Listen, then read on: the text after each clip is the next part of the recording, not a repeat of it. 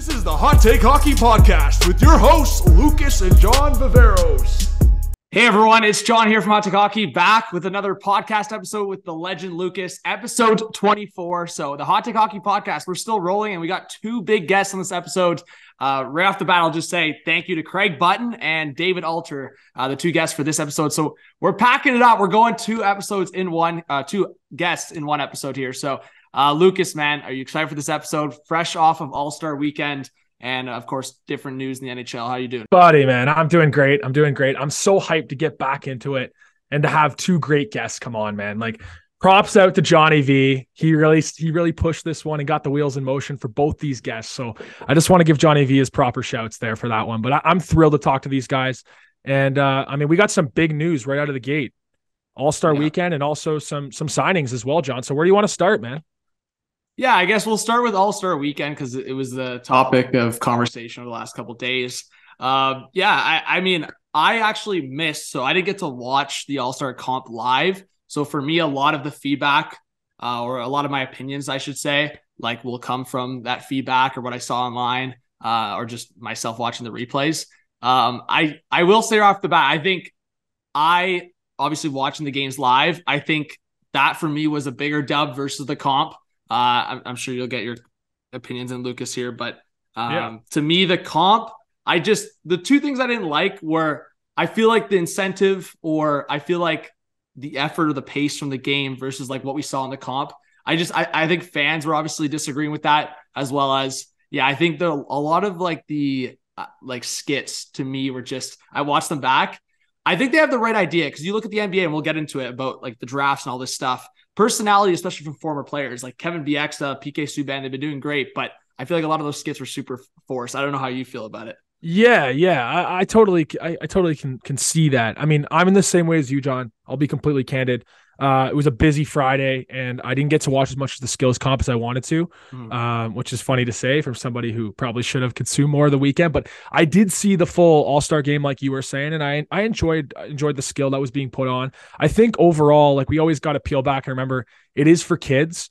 And it's hard, like for me to remember, what my kid brain would be thinking if I would really, enjoy the way the event's being put on now. Yeah. There are times where like, I do see how it could be perceived as cringy or just a little bit forced.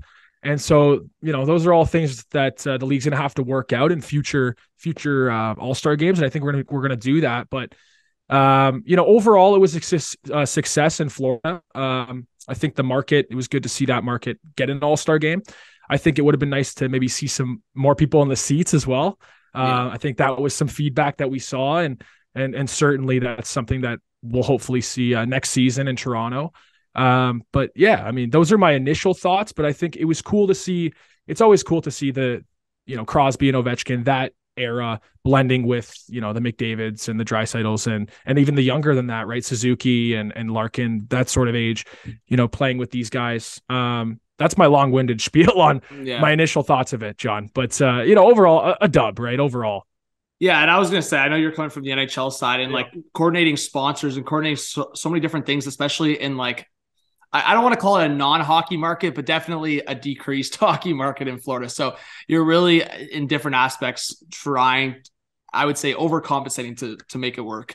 I think Toronto in a lot of aspects will be easier. I don't think it necessarily eliminates these other issues that, will just come regardless of the market. But I do think Toronto brings, I would say, a much more easy path here to bring a successful weekend versus I think if you look at and you talk to the players, I think the vacation and the weather aspect for Florida is probably the biggest dub if you talk to players. Yeah, like that man. Aspect. Yeah. And Elliot was even talking about it on 32 Thoughts, his recent pod there, just dropping that a lot of the players, they love these events being in warm spots. So it'll be a big contrast being in Toronto, but obviously Toronto's the hockey mecca, like you're saying. Yeah. So I think that brings a lot of excitement. I think another challenge that the league, was dealing with is that, a lot of the beach photographs and the beach party, all those sorts of events were half an hour from the arena. So that's also another logistical challenge. It'll be interesting to see where they do these sort of events in Toronto next year, but I'm stoked for it being in Toronto, man. I don't remember the last time it was in Toronto being in 2000. I would have been 2.5 years old. So I can't really recall that one. Johnny, I know you would have been about 6 months. or roughly around there. Yeah. So I'm stoked to see the next iteration in Toronto next year. Yeah, I think overall they have so much potential with it. I think the one thing that, you just brought 32 thoughts, and I was listening. It was like pulling from the NBA, and actually we talked about this on a previous pod like a few weeks ago before the All-Star weekend even happened. I was saying like you got to pull from the NBA on a couple of these things, and one is the live draft or some kind of draft segment. I mean, I can only just imagine Crosby and Ovi or Crosby and McDavid picking at All-Stars left and right. And I know Elliot brought it up as like no player, or actually maybe it was Merrick, no player wants to go last in this draft and be like the Phil Kessel meme. But that also just, man, it happens. Like it's part of the fun, man. It's part of the fun. It's part of the sport. NHL drafts, like we're not eliminating like these 7th round picks. Like guys get drafted last all the time. So sure, Kessel meme's still a thing, but it also brings more exposure to hockey. So I think the draft's got to be a thing. And also incorporating some like, you know what, Fall Out Boy, I think was a dub for a lot of people, but now you're coming to Toronto where it's like Justin Bieber's right in your face. I know some people will talk about the Drake curse, but you have opportunities here to bring real freaking top-notch artists to the table. I think Bieber will be an easy grab. I mean, he also already made the video, right? Yeah, I did see that video, and I think this just popped in my head right now, but I think Drake performed at the All-Star game that was in Ottawa about a decade ago. So that was an interesting collab there. I'll have to go rewatch it, but I'm like 99% sure on that one. I'll send you the vid after. But that was an exciting one. Bieber's right there. The opportunities are there, like you said. But to go back to your comments about the draft, John, man, my brother and I this weekend, we sat down because we had nothing to do on Sunday, and we watched the draft from 2011. And just seeing like the excitement of that. Duthie, obviously, shout out to James Duthie. He obviously hosted it, and it was awesome, man. Like that's the type of excitement that I want to be in the All-Star game. So that would be cool to see on the Friday. And I know Elliot was talking about that, like you said. Yeah, and this is more so me joking here, but maybe like they were in Florida, now you're coming to Toronto. Maybe just like you got to get the boys rolling with like whether it's Bieber, whoever, free like competition, get a couple beer skis in them and just let them loose. No forced skits, let them loose or something. Yeah, I was joking, but I do want to see like something that's less forced. I know it's got to be organized to an extent, but man, I want to see them bring out the stops in Toronto. I think it's going to be, sometimes it's tough, even more so, to be relaxed because the media scene and like the fans in Toronto, like you can be more relaxed in Florida. So that's another aspect of it, being organized. So I'm excited, man. The fact that it's going to be in Toronto, I'm really interested to see how they're going to do it because it's going to be a complete 180 from the Florida environment. So yeah, man, in a lot of different ways. So we'll definitely see.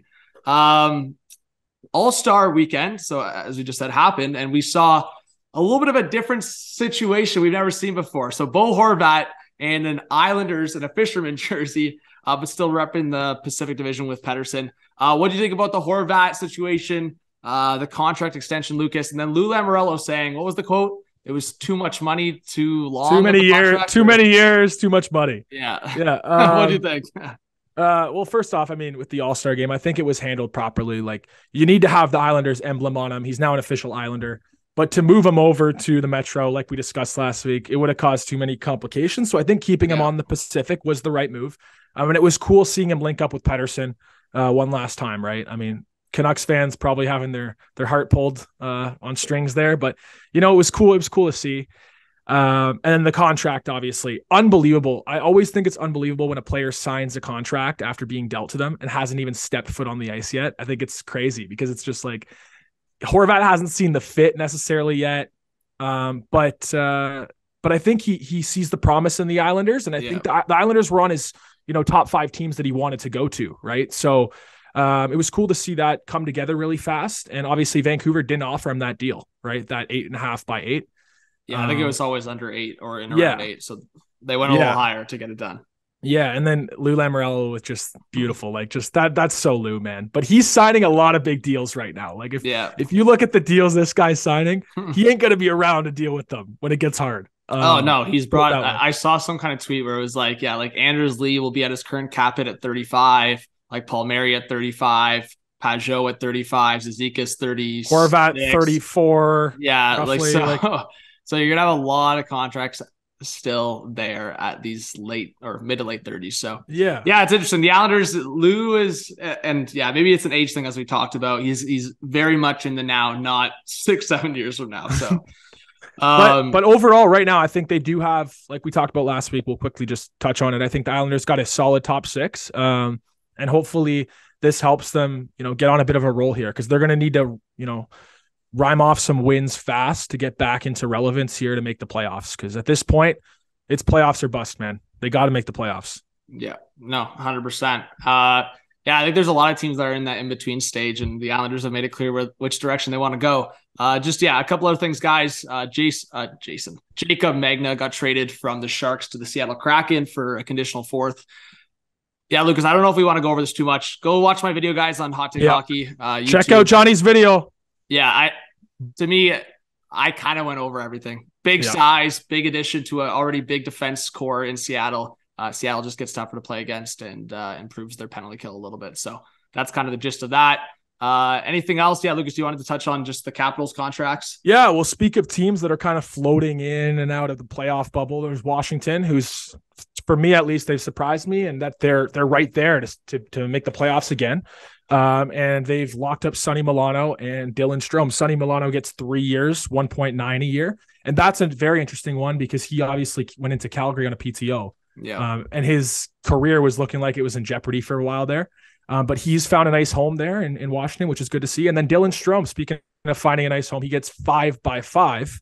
Johnny, what do you think of these deals? Well, Dylan Strome's probably the bigger one to touch on. I think Milano, good for him.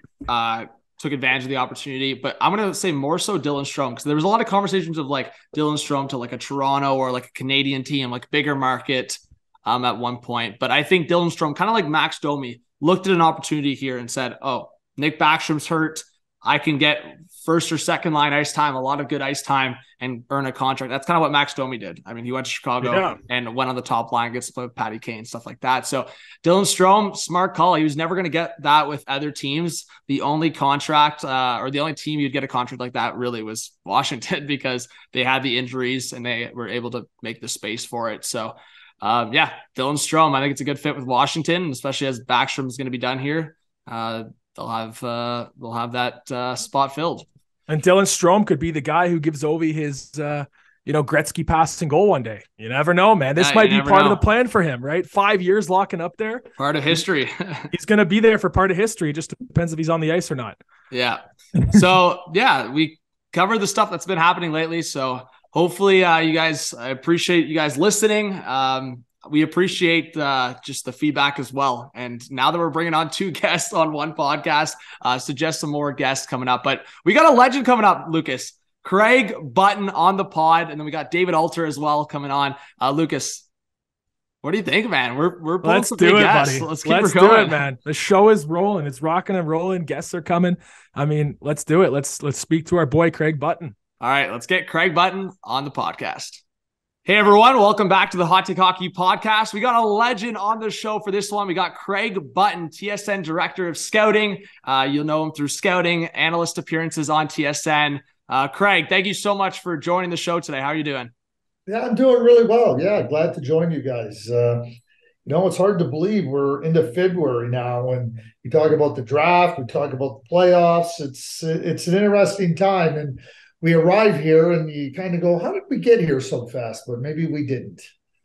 Yeah, time just in general in life just seems to continue to fly by. Hockey season, man, just past the All-Star weekend, into that conversation of, as you said, draft, but more so over the next month, the trade deadline.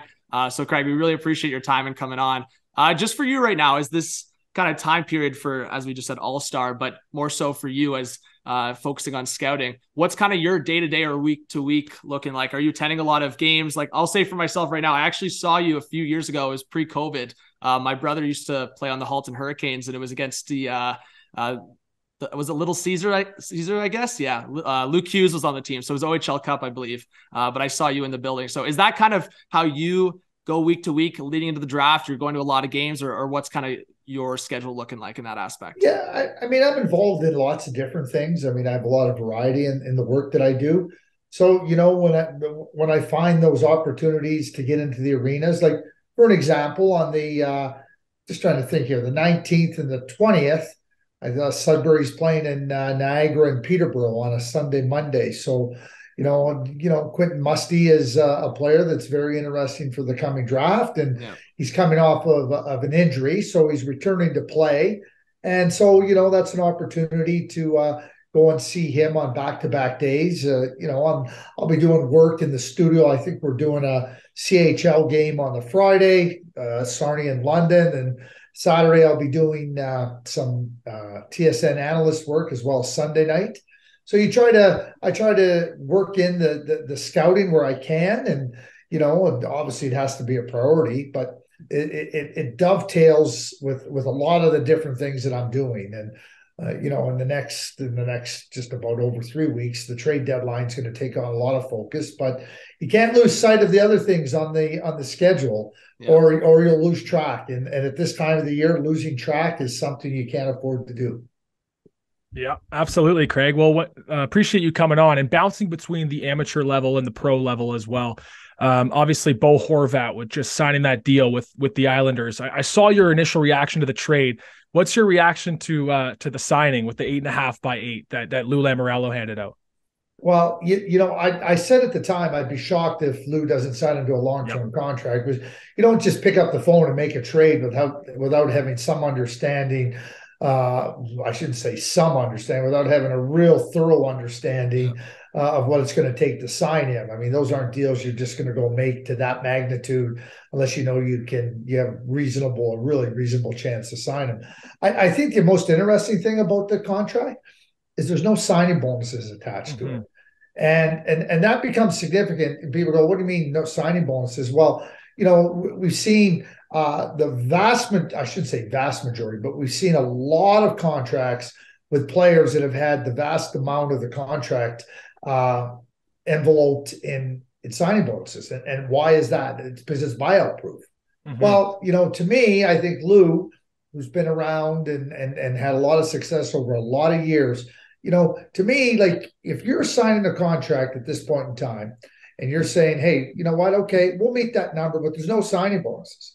Because you know what, at 28, you're getting your term. But if he turns 34 and he can't, I want the opportunity to buy him out. I want the opportunity to save some money. He'll still get a portion of money, but we're not going to keep paying, if he can't perform at a requisite level. And obviously, you're not asking a player to perform at the same level at 34, 35 that he does at 28, 29, 30.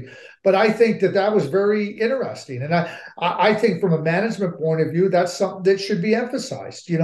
It's different when a player's younger, maybe coming out of entry level, you're not, I mean, that player, falling off in his production isn't something that you can really foreshadow, because it's not something that happens. But when you're 28, I would say no, you're not getting signing bonus. So Lou has the opportunity to help his team now.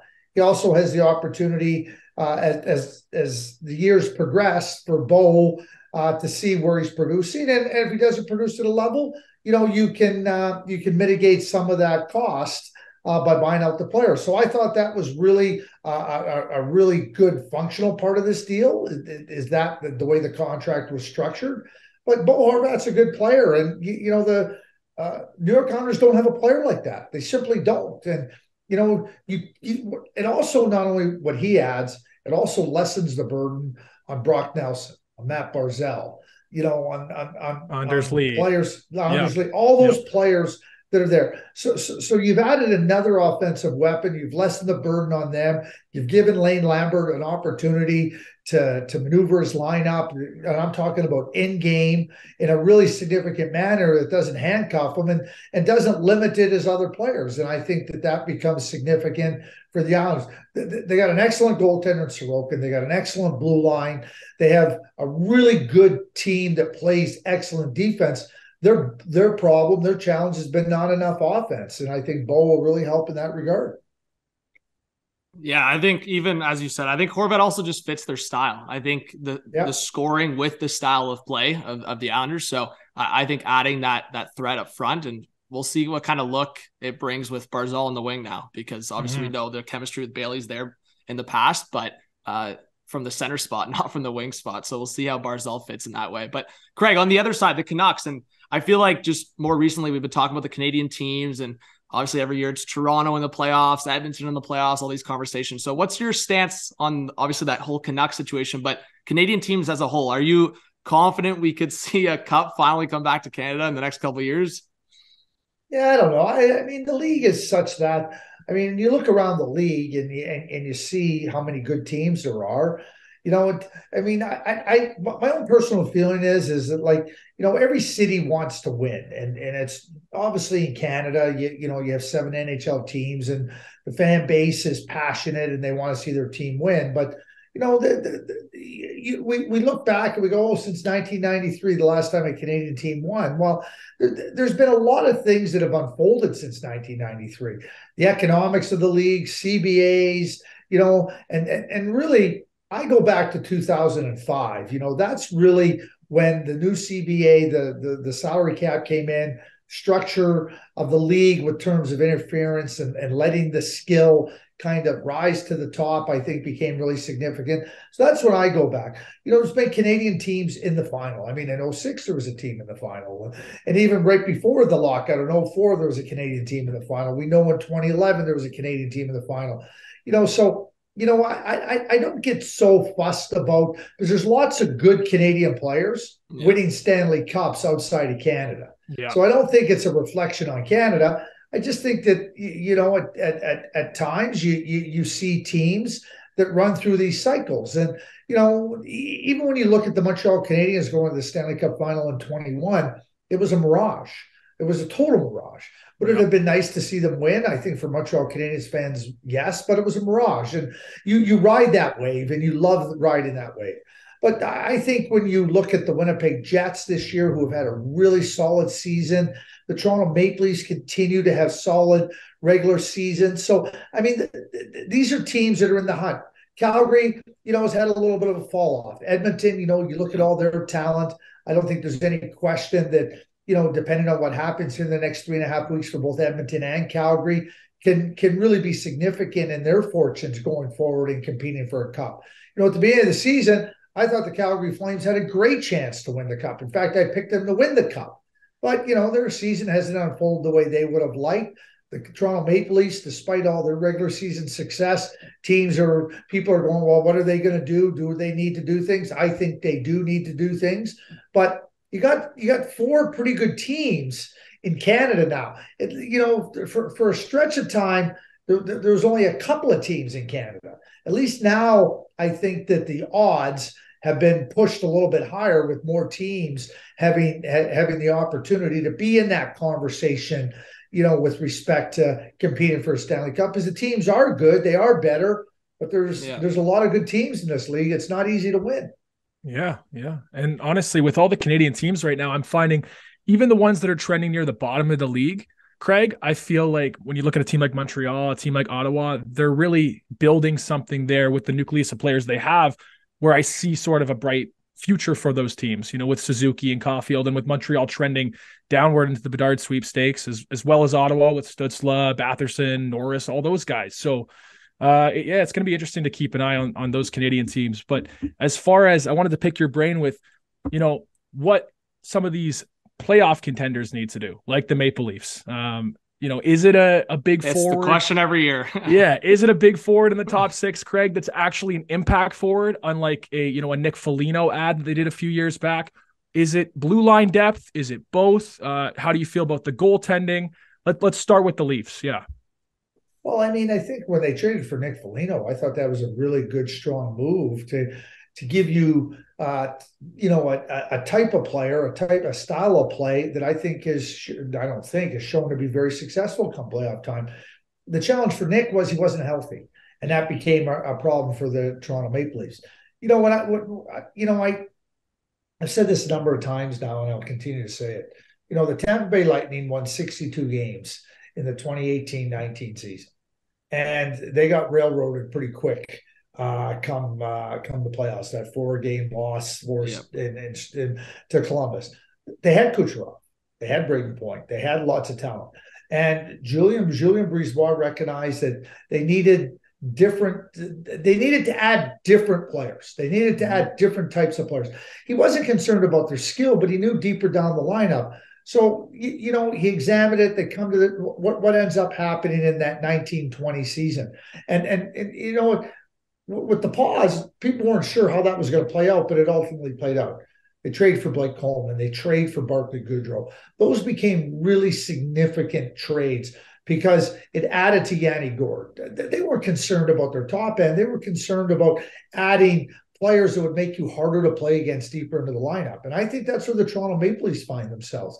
There's talk about, hey, listen, we've earned the respect of the Tampa Bay Lightning. Okay, that's great. Well, now what you have to do is follow the Tampa Bay Lightning template.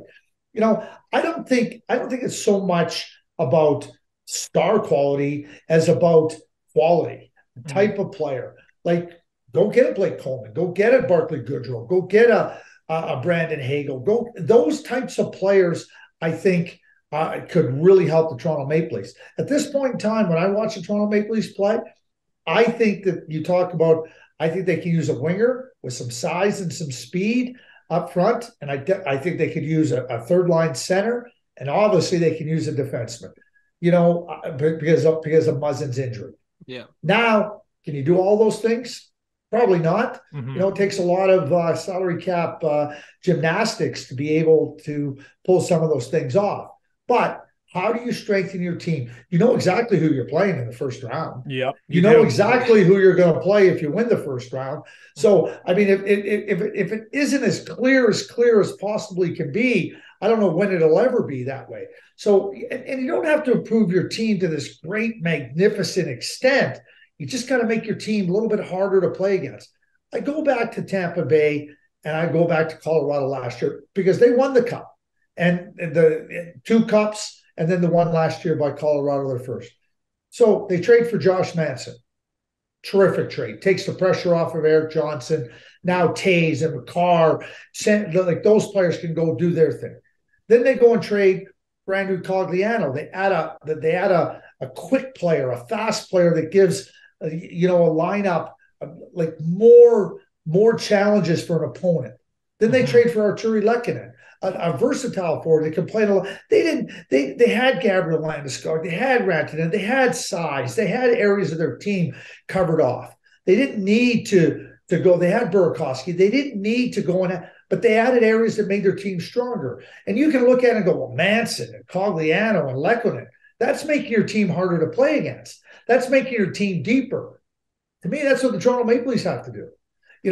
A number of years ago, I said Miles Wood would be an ideal player for the Toronto Maple Leafs. I don't see the New Jersey Devils trading him because he's an important player for them now. But there's players like that with size, with weight, with speed, that can give your team more advantages. Nick Paul last year, not a big, significant name, but he became an incredibly important player for the Tampa Bay Lightning. And so it just adds, it strengthens your team. So I think that's where the Leafs have to look. Now, there might only be an opportunity to add a defenseman. There might be only an opportunity to add a third line center. But where are those opportunities? Because I don't know if it ever gets clearer than this for the Toronto Maple Leafs in terms of what their path is.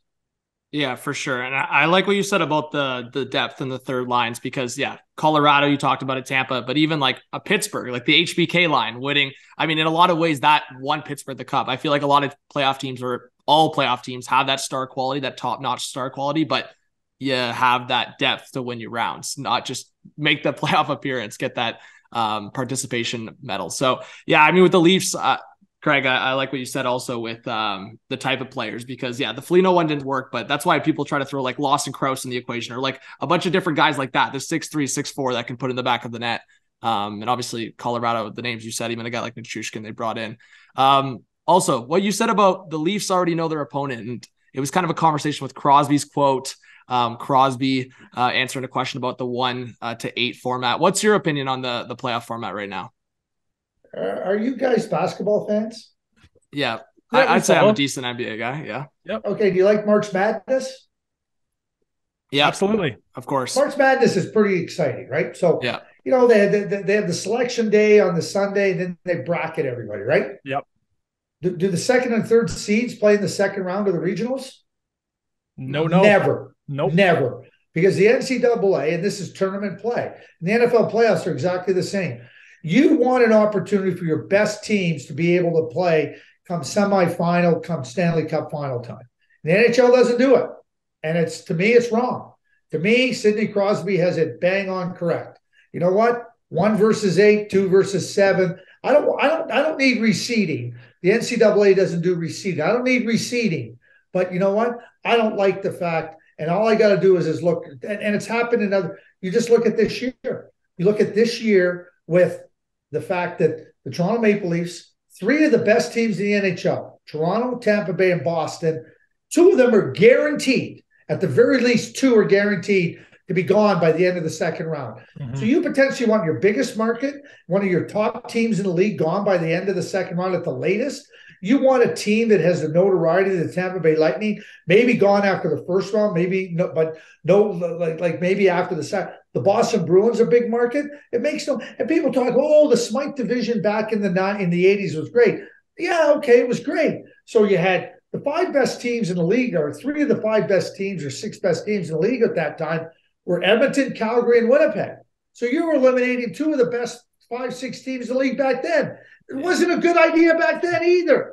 I don't care that the Battle of Alberta and Calgary and Edmonton were so good. And I want my best teams playing deeper into the playoffs. And I want the regular season to matter. I want the top teams to be rewarded, with a great regular season by playing a lower seed.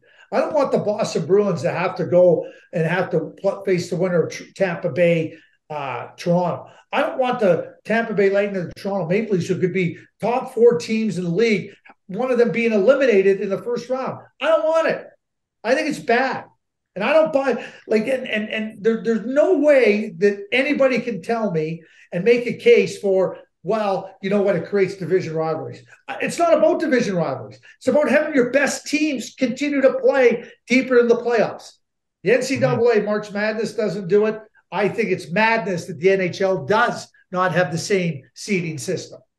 Well, and we were talking about before you came on, Craig, that with the NBA, you brought up that conversation, is like, it's not even just the playoff format. It's like even the All-Star weekend, or certain things, whether it's bringing fans in or marketing your players. Yeah, you want the Boston Bruins versus the Toronto Maple Leafs in the Eastern Conference Final. You want the Washington Capitals versus the Pittsburgh Penguins in the Eastern Conference Final. You don't want that to be done in the first round.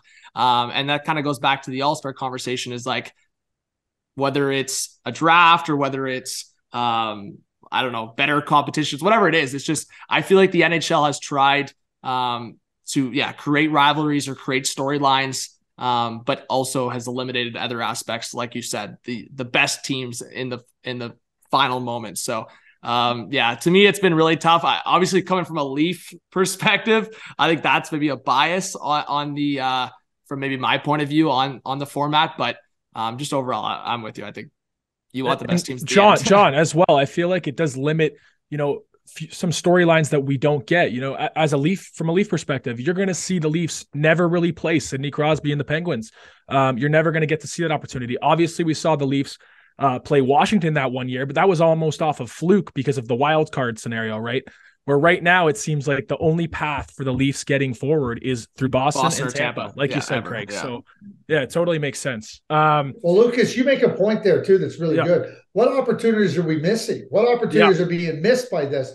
Ovechkin, a young Toronto Maple Leafs team is in the playoffs, and Ovechkin comes into the biggest hockey market on the planet.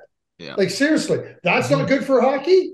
Give me a break. Exactly. Great for hockey. Yeah, Crosby in the Scotiabank Arena, Game 7. Crosby and Montreal playing against one another? You kidding me? That'd be nuts.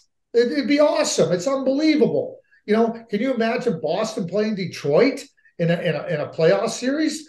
It can happen because Detroit and them are in the same conference, but like Boston playing the Rangers, it'd be unbelievable. Thankfully, Colorado and Edmonton are not in the same division, because I like the fact that we can get another opportunity of a McDavid versus McKinnon, and hopefully a longer series this time in the conference final. Yeah, see, but again, you get these, like, you don't know what's going to happen. Like, all of a sudden, McKinnon and McDavid, wow, how exciting is that?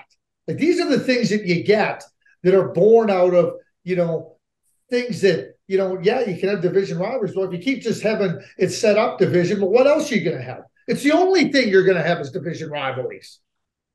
Yeah. And you miss out on some other bigger, but potentially big, Colorado, Detroit back in the day was a great rivalry. It was a great rivalry. Yeah. No, but they're not in the same division anymore, Craig. So they won't play. Well, they were never in the same division. Oh, yeah. Well, Craig, what are your thoughts also going further on that, a 1-16? Or is that just the travel you think is too much to bear? Like similar to, Yeah, I think 1-8 is the step to take. That's the sweet spot. I think 1-16. I think you could potentially hurt now your top teams by having them have to go through travel that is unanticipated. Yeah, when you look at the West and the East, and you try to consider, like for an example, like what happens if Vancouver ends up being a 16 seed and they got to go and Boston's got to go play Vancouver. Wow. Or to your point, Florida, who won last year the President's Trophy, Vancouver sneaks in as a 16 seed. That's not an advantage. I don't like that.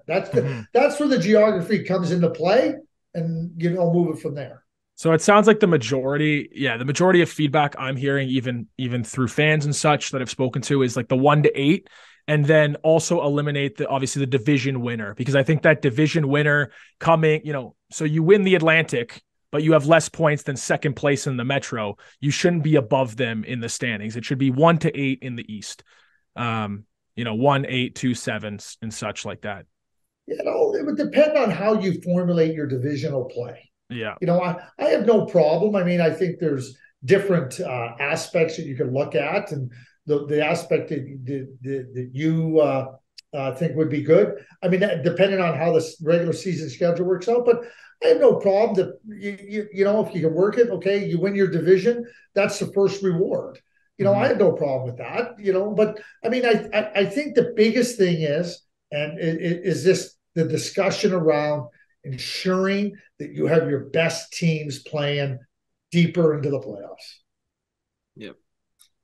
Just on the playoff conversation, Craig, I don't know. Well, actually, I have a draft conversation too, but they kind of tie in. So sleeper team or sleeper prospect. I don't know if you want to take these two into one answer here, but do you have a sleeper team for the playoffs that maybe no one's talking about? And then I also wanted to jump to, do you have a sleeper prospect that you've been keeping an eye on that maybe no one's talking about? Yeah, well, I can only tell you this. Let me answer the prospect question first. First of all, I'm projecting the draft for who I think will be the best players in whatever 3 to 5 years time. Pick whatever your time frame is. If I think a player's got a chance to be really good, he's not hiding somewhere in my third round. Yeah. He's right up there, right? So I mean, I've always done that. That's what I do. So I get asked that question a lot, John, about sleepers, and I go, just look at my list and compare it to your own list or whatever. I guess where I was going at is do you have a guy higher that maybe other colleagues or scouts don't have high? Yeah, I mean, a lot of times I don't know. Because, I spend a lot of time in the rinks. I spend a lot of time, talking to different people, hearing. I get questioned. Why do you have that guy so high? And, different things. Or why do you have that guy so low? And so I get all those questions. So, high, low always to me become, do I have somebody that's too high or too low? I'm trying to look at, I mean, on average, I can only tell you this is fact. And I'm losing approximately 40 players from this draft will play 300 to 325 games in the NHL. Wow. 40. Approximately 40. That's what you're getting. So, there's 7 rounds times 32 teams, right? So you're trying to sit down and you're trying to figure out, okay, I can guarantee you guys right now, everybody on the planet can figure out and say, these 20 guys are first-round picks. You can nail 20 first. Everybody on the planet can. But now after that, and some of those 20 are not going to pan out. But then after that, who are the players that you think can be, and what is usually the case of? A player that might not be big, a player that might have to improve his skating, a la Jason Robertson, size, Braden Point, right? Those are the guys that emerge, right? And so you're always trying to look at that and trying to say, okay, where does this guy fit in? And at the same time, but I don't know if there's a sleeper, that comes in, like I look at players and I just think that, like, okay, what's your thinking? What's your you need a certain level of skill, but what's your thinking? What's your competitive level? You got to be able to skate. You got to have skill. And that goes, what's your thinking? What's your competitive? And how and how do you manage the different challenges that come your way? I'm not worried about size when I see a player who might not be strong enough to hold his own, but is willing to hold his own. He might get knocked down and pushed around, but you're going, wait a sec. When he's 21, he's not going to get pushed around. He's going to be like, and I hear that a lot, and I've heard that for years. Oh, well, he can't win that battle. Today he can't, but he's in it. And I see a lot of big guys that don't get into the battle. And, those are the guys I worry about. So, when I look at the draft, I think there's a lot of good players. The player that I have a real affinity for in this year's draft, that I think is terrific, and I think that he's got a chance to be a really, really good player, is Tommy Wilander, the defenseman from Sweden. I think he's fantastic. I've seen him play a dozen times. Every time I see him, I leave liking him more, because I think that he's got so many qualities that I think translate to the NHL. I'm prepared to be wrong, but that's the guy that I think has got a tremendous amount of ability. And without looking at my list, I'm pretty sure I had him in the top half of, I think I had him in my top 16 somewhere. He might have been 14 or 15, somewhere in there. I don't have it right in front of me, but I know I love the kid. And do you have a team right now going into the playoffs that might be that, maybe not necessarily the Blues last place and then make the run and win the cup, but maybe something along those lines? Well, I'm going to eliminate Colorado only because they've had so many injuries. Yeah. And I think that, once you get through that, once you get past that, if they can get those injured players back, I think they become a real formidable team. There's two teams I'm really keeping my eye on. Carolina Hurricanes, because I don't think they've been a good team for a number of years now. New Jersey's a good team. I think they're going to have to start to go through some of those experiences of being in the playoffs, how hard it is. Mm-hmm. Everybody can tell you how hard the playoffs are, but until you start experiencing it, you don't realize. And I think they need to go through that to get to a point in time where they can be in that spot. Carolina, I think, is there. They made significant moves, Brett Burns, Max Pacioretty, who they've lost, but they got room to do some things. They're the one team that I'm really paying attention to. The other team is the Winnipeg Jets. I think the Winnipeg Jets have a really good team. They have a top-notch goaltender. Up front, they're big, they're strong, they're skilled. It'll be interesting to see what Kevin Cheveldayoff does here at the deadline. But I think that's the team that I wouldn't be sleeping on. And, not as they currently are. I think they have to add some things. And I think that when you look at the trade deadline and you look at the playoffs, Kevin Cheveldayoff has seen a team that he believed in perform at a level that he believed they could be in. Now it's up to him. To me, he's on the clock. He's on the clock for the Winnipeg Jets. There you go, Craig. Fellow TSN employee Jesse Pullock will love to hear that. I guess, yeah, Lucas, did you want to throw anything else at Craig before we wrap up? I like the Winnipeg pick, Craig. I really do. And I think that with this year, if they can hold down home ice, they're going to have a good chance against Minnesota, or if it ends up being Colorado that they have to play and have to go through, that home ice might be a big advantage to them with the Winnipeg whiteout, right, Craig? And that big crowd there. Well, we talk about how your team's constructed too. They're big up the middle. They got skill. They got size.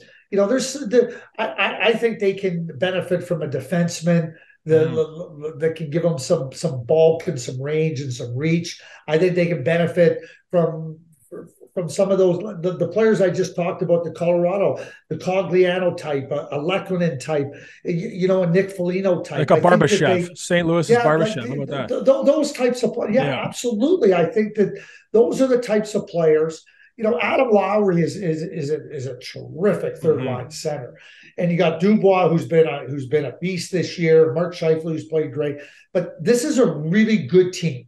They're well coached, and when you have a goaltender like Connor Hellebuck, and the good coaching comes into play, because they had these players before, but they were not well coached. It's as simple as that. Yeah. They were not well coached. Mm-hmm. And that's why they faded, and that's why they struggled. But now, with Rick Bowness behind the bench, this is a team that, to me, has shown Kevin Cheveldayoff. And keep in mind, I use the word belief. He believed in his team. He said, no, I'm not mad. I need to make the change in the coaching area. And he did.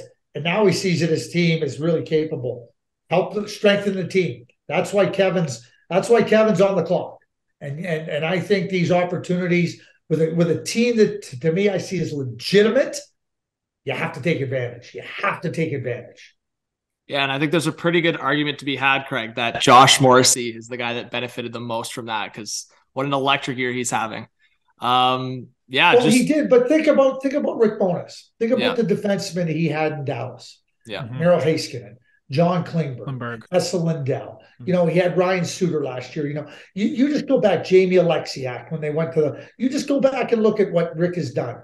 And it's the same thing, when you think about how coaching impacts the game.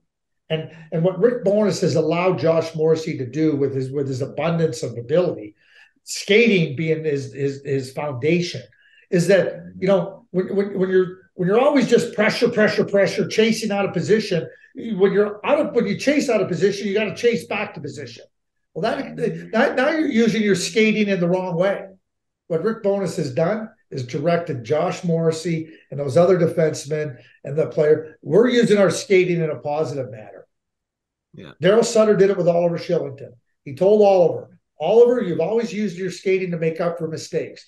But when you take a stride in the wrong direction, that means it's 2 strides to make up for that wrong one.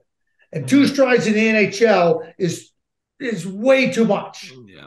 Coaching. Don't underestimate it. There you go, Craig. Thank you again so much for coming on. On the way out here, Craig, I wanted to ask if you have any, whether it's personal projects or things you got going on, whether it's TSN, scouting, anything you're excited about coming up that you want to give a shout out? Oh, really our focus now is on the deadline, right? I mean, yeah. I think at this point in time, you've watched the prospect pool and you're really comfortable. I said before that, going and watching Quentin, play after coming back from his injuries. Really, I'm not worried about what my list looks like in November or January or March. I'm trying to get it I'm trying to get really comfortable with it. So when it comes out in June, the final list, that I can be really confident in what I'm putting out there. It's never going to be exact. You're trying to get the ranges right. Well, that requires getting into the rinks and watching the players. So that's what I'm doing. That's where I get a lot more focus at this time of the year. After the trade deadline, I got a lot more focus on that because, that's where you're at. So, March 3rd comes and goes for the NHL teams. Well, it goes for me in a little bit of a different direction, where you're really zeroing in on at critical points of the season. It's playoffs, down the stretch, teams trying to make the playoffs. Internationally, you have the U18 championships.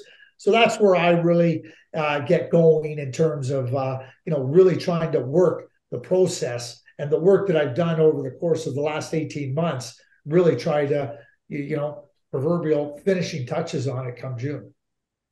There you go, Craig. As always, doing great work. We love what you're doing. And of course, we really appreciate you coming on because we know you have a TV appearance coming up. So thank you for making the time and hopping on, Craig. Thanks a lot, Craig. Jonathan. Yeah, you're welcome. Thanks for reaching out. Yeah, always happy to participate and stay in touch. Okay, thanks. Thanks, Craig.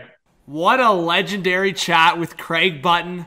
And now coming up, we're going to chat with David Alter and get some Leafs talk going. We'll talk a little bit of the Eastern Conference. So thank you so much for watching. If you haven't yet, go follow on Spotify and Apple, the Hot Take Hockey podcast on Spotify and Apple. We appreciate the support there, as well as here on YouTube. And let's go to the chat with David Alter. Hey, everyone. Welcome back to the Hot Take Hockey podcast. Myself, John, with Lucas, and a legendary guest, another legend on the pod. We got David Alter. You can find his writing on SI.com. And also, he's got the podcast. He's got, you're with Rob Wong, right? And Paul Hendrick. We just recorded a new episode earlier this afternoon as well. So they rotate between the two. But yeah, there you go. Anyone who's anyone knows who Paul Hendrick is. Of course. Henny tweets. Beauty. Henny tweets. Make sure you guys go follow the Rink Wide Toronto podcast. But David, man, thank you so much for coming on the podcast. How are you doing?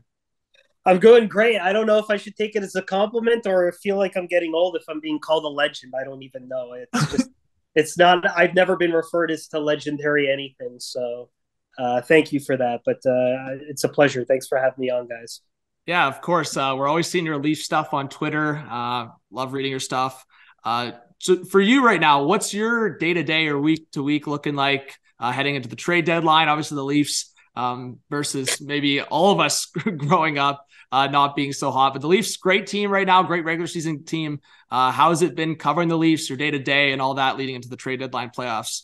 Yeah, well, I mean, this year has been great just because we've been back in the room. Like the last 2 years prior to that, we would only see players through news conferences, and before that, Zoom. Yeah. So that was kind of tough. And that was actually that 21 season All Canadian division was my first year back on the beat after being away for about 2 to 3 years. So this year was just great to just put some FaceTime in after a long period of time. And in that chunk of years, the team just changes so much. So to be able to do that, to establish rapport with the players is a lot of fun. The challenge this year, really, though, is after the opportunities missed of the previous 2 seasons, and now we're at the All-Star break, and it's looking like the playoff spots are virtually locked in. Yeah. Now the story becomes, okay, outside of trade deadline, what's the interesting point at this point between now and the playoffs? Everyone's just waiting for that narrative, that let's get the playoffs going kind of mentality. And the Leafs don't have a lot to play for. It was kind of disappointing in that last game against Boston that they didn't have a better showing, because at least if they would have got that to 9 points instead of being back by 13, maybe you can think, okay, maybe now it's in single digits. You know, one team is going on an uptrend. Boston, that would have been 4 straight losses if they lost that game. Maybe you can sandwich the gap there, but Boston showed why they were the class of the league. And so now it's just kind of talking, phoning around and seeing what the Leafs may or may not do, and combing through the salary cap and their injury situation and seeing what could be possible, what they may want to address, and the arms race around them and the LTI space that other teams have around them and what they might do and how they would have to try and keep up. You know, the asking price has been established in Bo Horvat for those type of players. And so now it's really going to be a matter of, what do the Leafs feel they need to do? What are the teams around them doing? Can they keep up, and can they push through and really be the different team that they keep saying that they are than compared to last year? Every year, David, every year. Defensive identity. That's the big thing they've been saying this year that's different. For the most part, that's been true. There have been lapses recently, but for the most part, they have been a better defensive team. Yeah, absolutely. For the most part, I feel like the Leafs, the last few seasons, are a very underrated defensive team. And that's shown with the improvement, with the different personnel they've brought in, and just, you know, shoring up in their own end. You know, David, I wanted to, you alluded to it in terms of the Leafs are playing Tampa. I mean, it's almost just for sure at this point, right? Yeah. I feel like I'd like to get a percentage on that, but it is pretty much, you know, wrapped up. Leafs and Lightning. It's just a matter of who we starting at. Are we starting at Amalie? Are we starting at Scotiabank? Right. Let's start on defense. Do you see the Leafs and Kyle Dubas looking at defensive ads, and is it a more significant ad, more of a depth ad? I know one position is going to affect how you address another, but how do you see the Leafs approaching the deadline when it comes to their defensive core? I think it's going to be a depth ad. Certainly a piece that could be slightly better than the 5-6, but plays the 5-6. Mm-hmm. A lot of it's going to come down to chemistry. Like, I actually do think right now, outside of Jake Muzzin, which we'll get clarity on later at the end of the month, that the 6 guys that they have right now is the optimal look. Like, there's really not much of a debate that since TJ Brody's been back, it's stabilized Morgan Riley in that defense pair. They like Giordano with Hall, and then they like Sandin with Liljegren. And then really it's just a matter of, if you add someone, are you adding someone because they're going to be a better player, or are you adding someone out of insurance that could play the increased minutes should one of those guys get hurt. And because of the way they played with all those man games lost, plus some of the other guys that they do have that have been good for them, found gems in Connor Timmins to some degree and Jordy Ben for the physical presence if they need to insert that I don't think they really need to swing for the fences for someone big in that regard. You do want to have the depth. That's going to be something that they do look to. But I think in terms of the big pieces that they do, in terms of what will cost the most, it's probably going to be somewhere in that top 6. Because, for the most part, they can be okay. But to bank on Bunting and Yarncroke together, not having any sort of slip or drop off between now and the end of the season, one or the other, plus other injuries that may come, is probably not how you want to look at your top 6 right now. So getting a bona fide left winger who can play with the core 4 players, I think, is probably going to be their most expensive acquisition between now and March 3rd. Yeah, I think the easy gaps are definitely up front. I was also going to say to you, because, it's a big debate, because do they upgrade defense significantly, or if they go for that depth ad, like you just listed it, they have 8 caliber or NHL caliber defensemen right now. So it's like you add another depth guy, you have 9. I do think with Sandy and Liljegren, that's the case of, like, I love watching them play. Like, eye test, and obviously there's a lot of stats to back it up, but even the chemistry for those two guys has been huge. But going back to that Boston game, I wonder if that's the conversation. Like, okay, they look great. They've looked great in the season, but when it comes to the Tampa Bays and the Bostons of the world, can those two guys together handle that load, especially if they get a bad matchup and Pastrnak, Marchand, Bergeron comes over the bench? Then is that a different conversation with Sandy and Liljegren on the ice together? Yeah, well, and the other thing, too, is remember, Rasmus Sandin didn't play in the playoffs last year because he had that injury, even though he was healthy enough. And Liljegren was benched after game 2. Exactly. So putting them together for what will be a redemption and previous lack of playoff experience could be pretty dicey. That may be getting a depth playoff experience defenseman to be in there just in case. I mean, Jordy Ben's got playoff experience. So there is that element to it as well. Connor Timmins does not. So that's really why you want to grab another depth defenseman. Have you been on the... Sorry, keep going. We all know that right now, the game that they're playing right now compared to what the game's going to be in the playoffs, it's going to be very different. Like, that's just the truth of it. And so as well as you can prepare between now and then, the stresses of it aren't going to be tested until the first couple of games. And if a change has to be made to Sandy Liljegren and they don't address it, what are you doing? Like, it's kind of difficult to address. I was going to say, Leafs Twitter's always been talking about Luke Schenn. Have you been on that train? I haven't, but Henny has. Henny brings it up a lot on the Rink Wide Toronto podcast. It makes sense. It's really funny since 2007, when I first started covering the Leafs, even as a general Toronto assignment reporter, I can't recall a situation of a player who's ever left that didn't leave because he was beloved, but left because he didn't live up to the expectations. I have never seen that situation where the player comes back as a different person and it could work. I think it could in Luke Schenn's case because so much has happened there that I don't think a lot would be asked of him. And the regime and who's there compared to when he started is totally different. Like, it's a complete about face in terms of who's there. But aside from that, I've never seen it. Like, I remember even looking at goaltender options in the off season and seeing like Reimer. Seeing James Reimer being thrown around as a potential tandem. I'm like, yeah, okay. Like, I'd like it, but like, that hasn't happened. And I don't know if we're ready for it. Well, everyone's been talking about JVR right now. Right. Yeah, like, that's another one.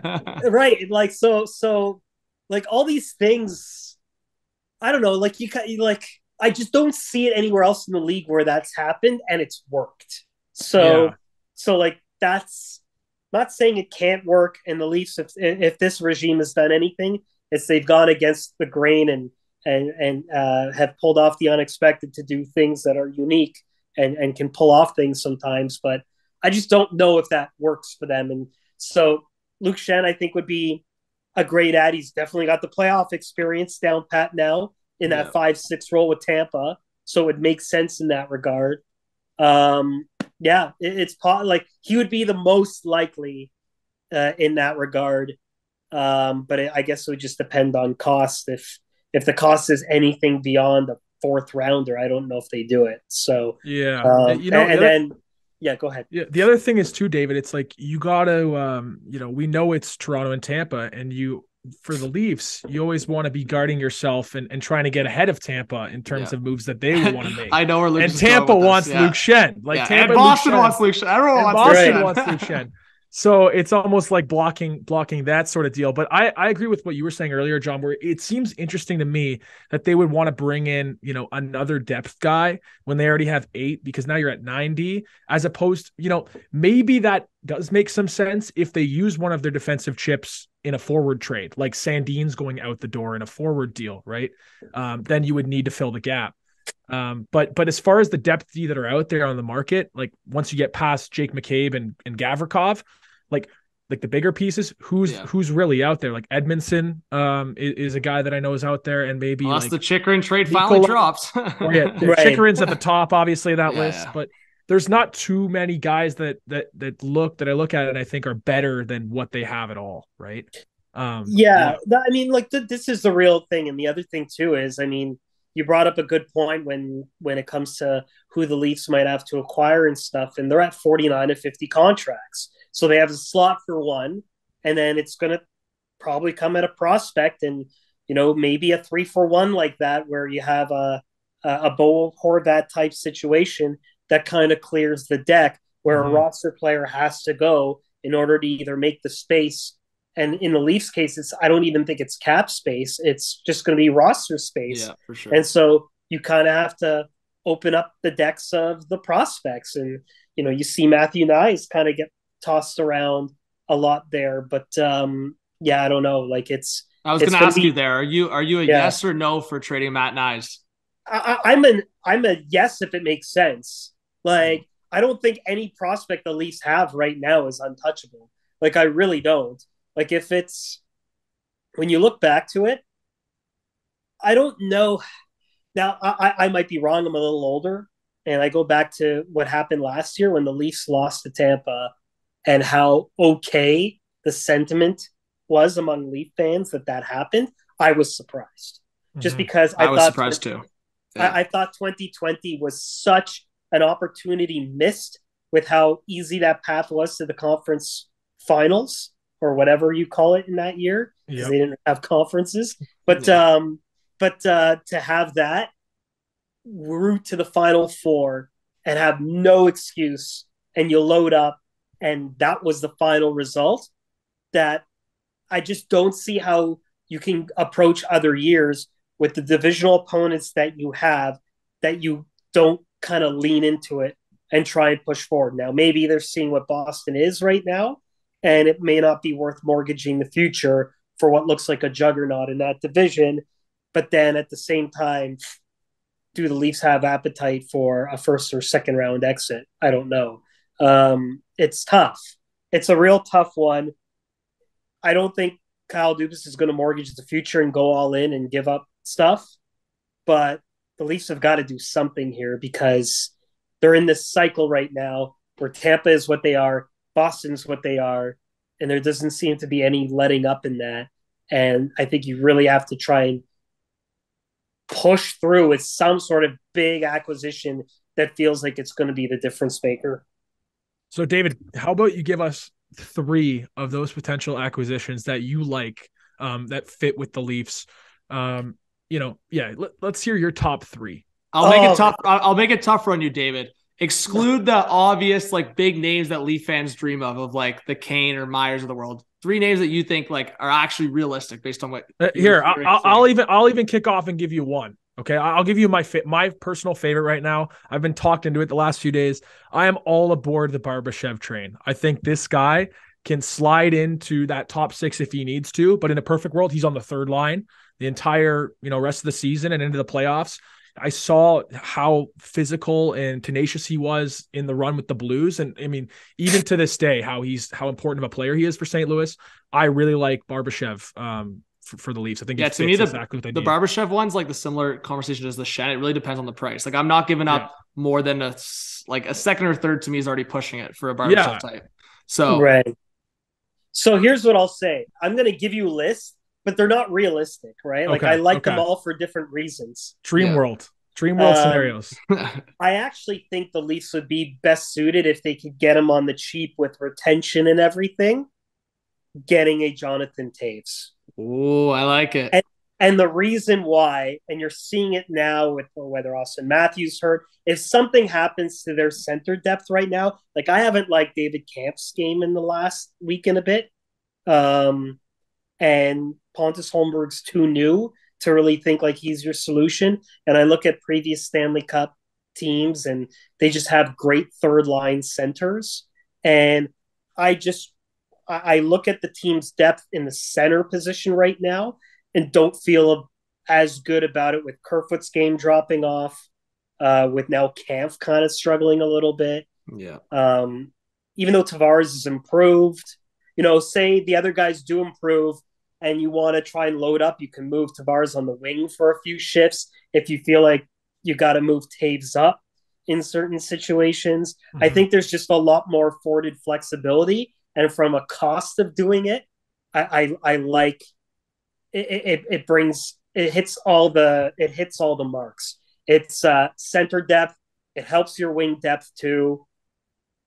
The situation is such where Toronto and Chicago can probably be a good enough trade partner where it probably wouldn't cost them a lot as a rental, provided you have the right trade partners down there, and it would actually motivate everybody around because of the caliber of the player that they're getting. And David, there can't be a scenario where Kerfoot's ever the second line center again in the playoffs, ever.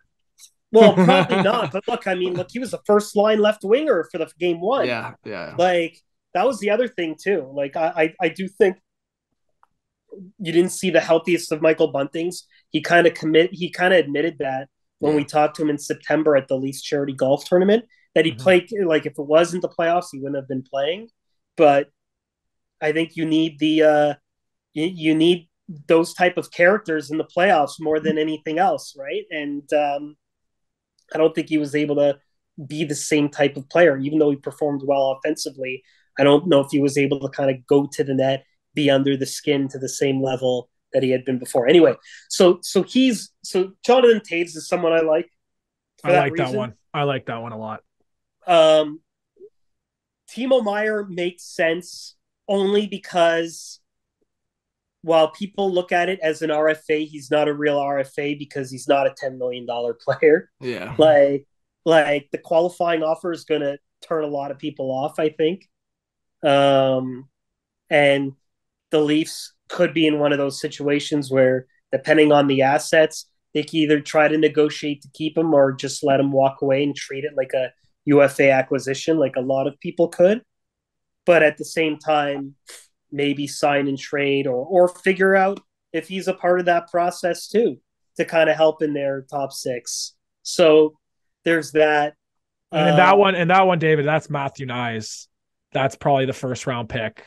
Or Matthews Nyes in a sec. It's a steep price, that one for sure. Yeah. I don't know. I mean, there's that. And the Jake McCabe one makes a lot of sense too. So like, I don't want them to give up a first for a McCabe. I feel like I'm going to get some PTSD stuff going here if they trade a first for a guy that just doesn't scream impact. And I think that's why they're protecting the asset more. But I don't want to give up the first. That's it. Like, it's just it's the term left, right? Yeah. Like, I think you've got to look at what the Leafs did in 2019 and kind of go a little bit on that playbook, because what Kyle Dubas kind of had to do post-COVID was a lot to do with the cap. You couldn't really commit to guys, and you kind of had to be creative that way. Now things are starting to open up a bit. You're hearing Gary Bettman say that they're approaching $6 billion in revenue. So that's already putting the feeder in that there might be $4.5 million in cap space to work with next year. And so if you can lock in guys on existing deals already, that's going to be even more powerful for the guys that you can retain, that you don't have to pay a new inflation cost for a person. So like there is a reason or a case to be made to at least get rid of a protected first round pick in that regard. So that would be like my wish list. What I think they'll do, I don't know. I mean, Ryan O'Reilly kind of fits the mold of similar to Taves, like about what they did in 2020 or 21. Yeah. So in terms of just trying to get someone who can play in that spot, knows he's not going to be there for long, has a Stanley Cup caliber pedigree.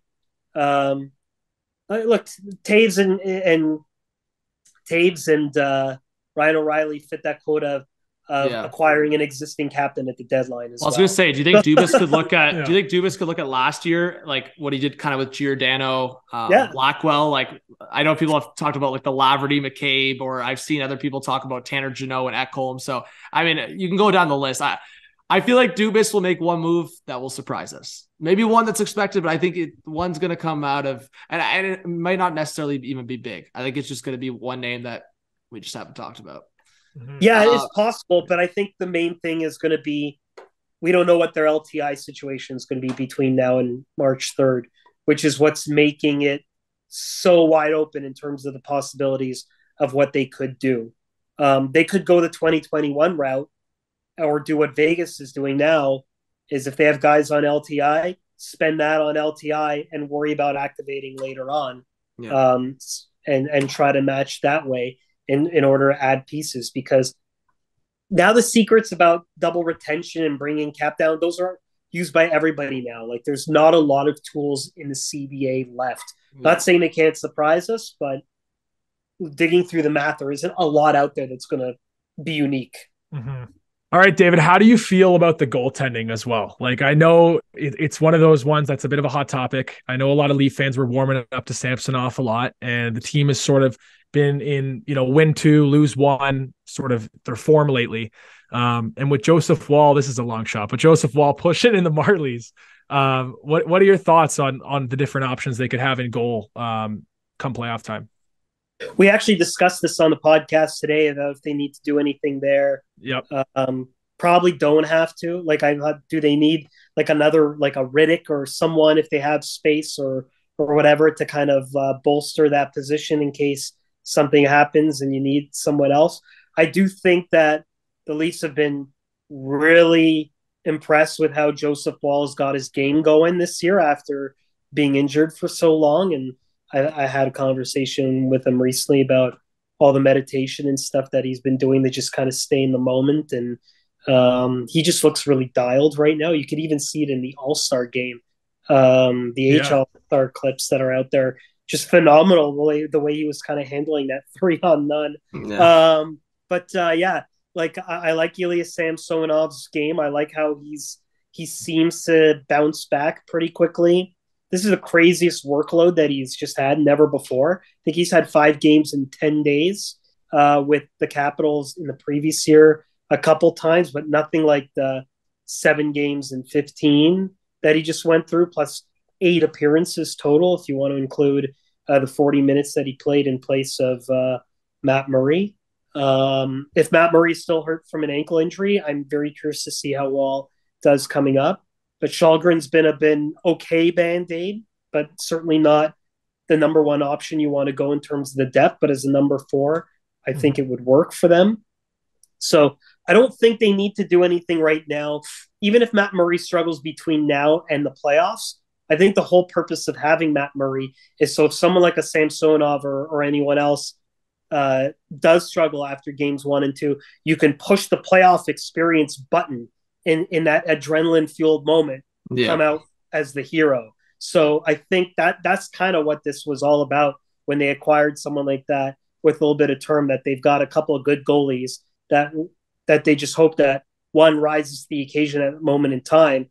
And for the most part, they were either good at the same time, struggling at the same time, or hurt at the same time. But now there's been a separation, which is actually what they wanted, because then they can just allow the other person to just kind of work their way back if the other one struggles. So for now, it's okay, but you do want to see some stability heading into the playoffs in that position for sure. Yeah, 100%. You always need that netminder to go for the run. So, David, man, thank you so much for coming on the pod. Just on our way out here, give yourself a shout for your writing, your pod, anything you got going on, give it a shout. Yeah, check out Inside the Maple Leafs at si.com. Easy enough to Google. You'll find that there. My Twitter handle's DAlter. My TikTok is DavidAlter35. That thing's been growing. I've been reviewing a lot of the media meals around the league on that thing, and other things you see at the rink that you just wouldn't see during TV timeouts. So give that a follow. And the Rink Wide Toronto podcast with myself, Rob Wong, and Paul Hendrick, the only post-game show podcast with a reporter in the building for all 82 games. Let's go. That's a W. Thanks, David. Really appreciate that. Thanks for coming on the pod. And yeah. Appreciate you having me on, guys. Thank you. Lucas, what a W, man. What a pod app. We're on our way to just a quarter of 100 and 24 episodes, and Craig Button and David Alter on one episode. What a banger. The Brian McCabe episode was a beauty, buddy. Holy. Two great guests. Great conversation. I mean, unbelievable having them both on, and we'll keep in touch with both of them for sure. Maybe you'll see them back on future epis. Who knows? Yeah. And for everyone, as I said, if you're a listener, you're watching on YouTube, go check out Spotify, go check out Apple, Hot Take Hockey Podcast. Lucas is helping out with that. I obviously post on YouTube, but Lucas, man, co-hosting's been fun with you, and we're going to keep her going. So if you have any suggestions for guests, guys, honestly, just reach out, drop a comment, reach out to either of us on social media. It could be anyone. If you have we'll just put it out there. If you have a connect with someone dope that you want to throw their name out there and have us chat with them, let me know. Let us know. Let us know. So we also are going to have a couple episodes here and there, obviously leading to the trade deadline, where we focus on trade stuff, and maybe it's just Lucas and I, but always love good guests. So Lucas, anything else before we head out? We got lots of good content coming soon, John. Yeah. As we march towards the trade deadline, there's going to be lots of other surprises. So I'll just leave that there and tease that out, but looking forward to creating content with you and keeping going, John. Episode 25 is up next. And before you know it, we're now a quarter way to 100. Oh yeah. So thank you from Lucas and myself, John. Thank you so much for listening. If you're listening on Spotify or Apple or watching on YouTube, we really appreciate it. Make sure you hit that subscribe, rate heavy, follow, do all that good stuff on the pods, on the audios. And we'll chat soon, guys. Have a great one. Thanks to Craig Button and David Alter, and we'll see you soon. Peace.